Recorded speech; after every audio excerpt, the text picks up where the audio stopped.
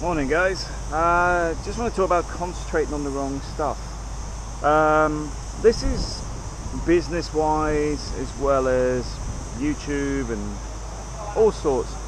For example, in the Philippines genre, when people are more focused on the negative stuff,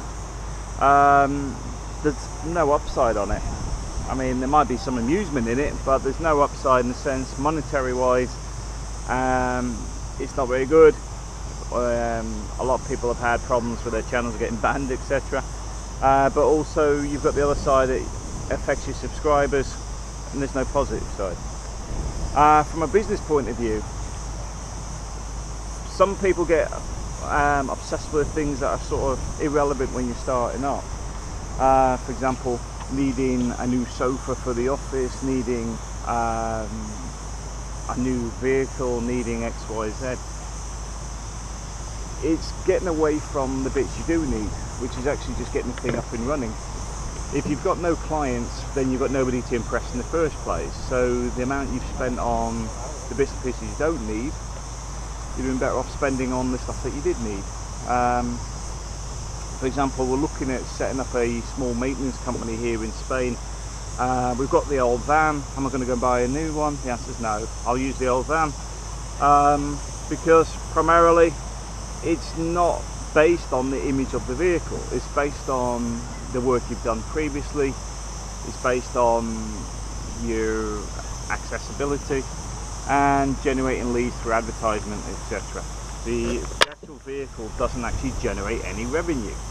Now, I will say for a corporate level, then the vehicles are important, but often they're actually bought within the contracts anyway.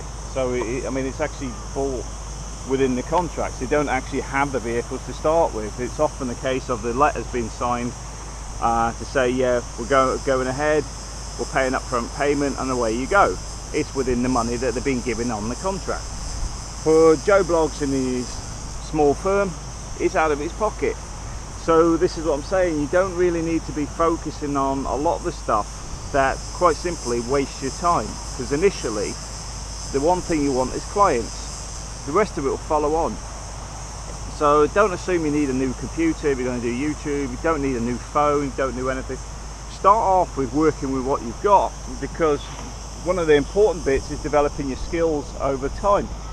That's more important than having the latest iPhone or whatever.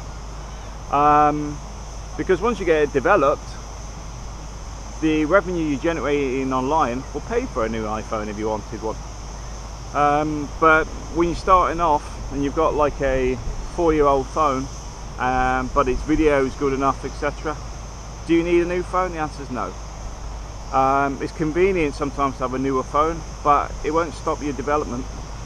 It won't stop you making videos. If anything, it means that you can start today. And that's one of the key elements to all this, is focus on what you need and not what you want.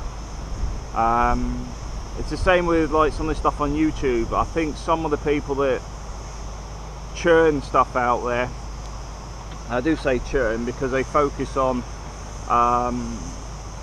disputes or running other people down more than anything else. Those individuals should actually spend a bit more time focused on finding something positive to do. For me, all it shows is a lack of content or ability to generate content. And there's always content out there. I mean, even here, I'm just stood in the sand dunes. I could actually turn around and just do a video around here. Because the funny thing is, on my Spanish channel, people are quite interested in the bits and pieces around this town area. But that's what I'm saying, is you should focus on the bits that you need, and then you can focus on the bits what you want once you've generated some revenue. Especially in business. And I would also say, if you're doing YouTube for money, pick your niches wisely. There's some fantastic niches out there, and then you've got other ones which are saturated. But not only are they saturated, they don't have a lot of advertising revenue. And I've mentioned this about the Philippines before, because the Philippines genre, I can't actually get a Philippines holiday in the UK. I don't know if that's changed since I was looking, but nobody actually did a holiday to the Philippines because it's still on the what do you call it, the embassy watch list as being a place that has kidnappings and stuff. So no tour operator in their right mind would want to offer holidays there. So you've got to bear that in mind. If they're not advertising there, what are your advertisements? What are you focused on? What is it bringing in? You'd be better off with a cooking channel or cooking appliance channel even, because the genre is much bigger in the sales side. Just want to push that across there. But yeah, it all depends what you're doing it for. If you're doing it because you want to, or you're doing it because you want to make money, they're two different things. Alright, thanks for watching.